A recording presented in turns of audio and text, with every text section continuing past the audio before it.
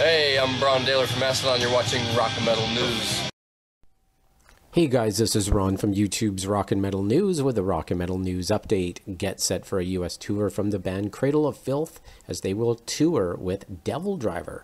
They're going to head out on a co-headlining US tour in March, and it's called Double Trouble Live, and the support is from Black Satellite and Oni. Tickets for the shows go on sale Friday, January 13th at 10 a.m. local times. You can check out the post in the link in the description on Facebook.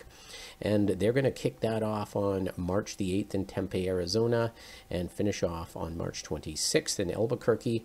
All the tour dates are in the video description, and it should be a good one. As Dez stated, I have been a fan of Cradle of Filth since the early 90s, and over the years I've not only had the opportunity to become great friends with Dani and the band, whom are all wonderful people, but also to manage their career alongside my wife, who is the CEO of Oracle Management. So pretty cool. Should be a good one. This is Ron from YouTube's Rock and Metal News.